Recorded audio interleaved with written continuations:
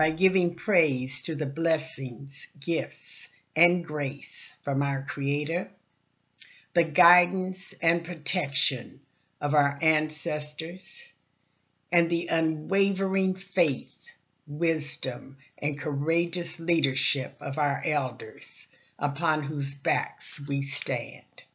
I humbly accept this award and pay homage to my beloved NEA, ISTA, and IEA, and the 58 years spent with the Indianapolis Public Schools for instilling within me the seeds for access to opportunity, knowledge, professional development, experience, leadership positions, and support that has prepared me to be what I have become.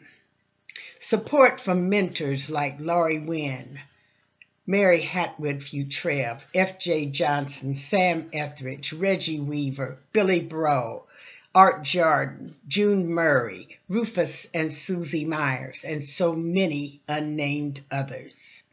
To receive this distinguished award, named for Baba H. Councill Trenholm, and to be recognized at this time in the history of our country, where on the backs and with the blood of our Black brethren, racism is finally being recognized for the insidious, systemic deceptor that it is now and has always been.